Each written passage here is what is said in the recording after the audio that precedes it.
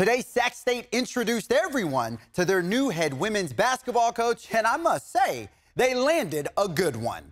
Now, Kallhoff has been tabbed the next head coach, and he definitely has some big shoes to fill. He takes the keys to the program from Mark Campbell, who recently left to take the head job at TCU.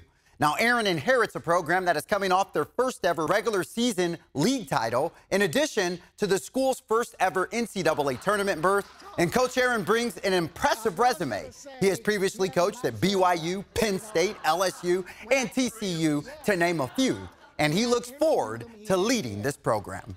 There's a lot of momentum in the women's basketball program right now. There's a lot, and we ain't stopping. We're not going to stop. We're going to sustain its excellence, and we're looking to build it and keep climbing.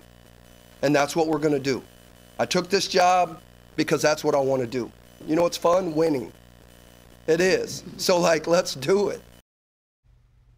That was our Kevin John. Kevin, thank you. And, of course, Kevin and Matt are going to be down there in San Francisco for both games 3 and 4, Kings versus Warriors. They'll be live right here after those games on ABC 10.